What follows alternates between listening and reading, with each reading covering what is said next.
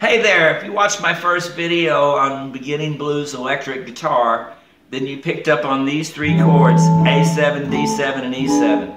And then also the 12-bar blues pattern and the A minor pentatonic scale. Now, I'd like to talk about strumming patterns for a slow 12-bar blues. We started with just a basic strum like this.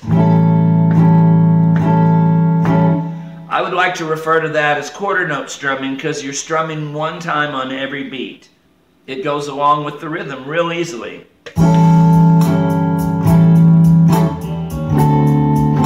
Now another thing you can do with that rhythm is learn to accent one or two of the strums, and also you can let off your chord as you strum like this.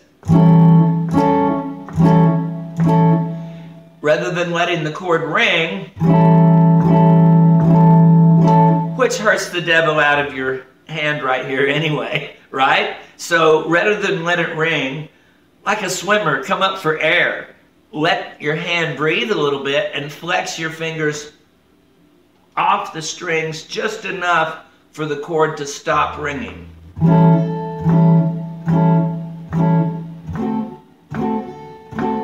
This is a great rhythm.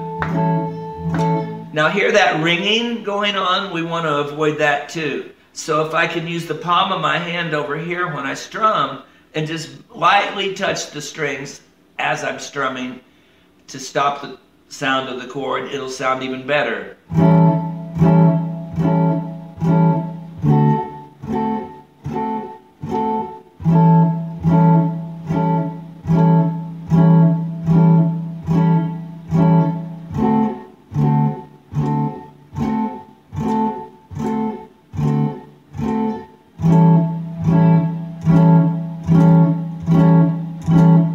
Creating my own shuffle rhythm by letting off the sound of the chords ringing, kind of creating the upbeat.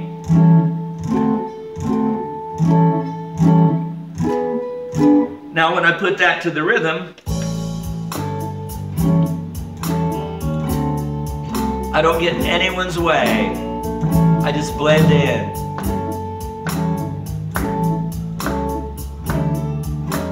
I got rid of the ringing with the palm of my hand again.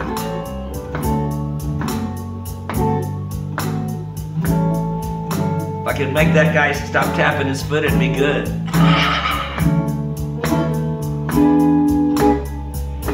Now I can also not strum on every beat.